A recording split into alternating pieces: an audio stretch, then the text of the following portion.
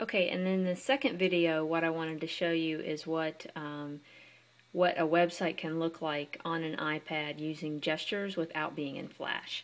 So I downloaded some code called Nota Bene, and it was just a free open source collection of JavaScript, CSS, and HTML5 that allows you to build a website. This is just the default one it comes with gestures and swipes and that sort of thing without any sort of Flash. So as you can see here, I'm able to swipe right and left to get to different pages.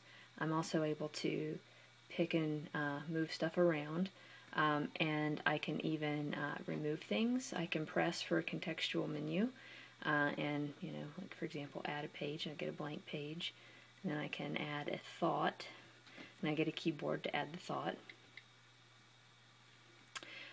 And I can also go here and edit to get to that same dialogue. So it's a pretty slick little thing, and that one is available for free. Thanks.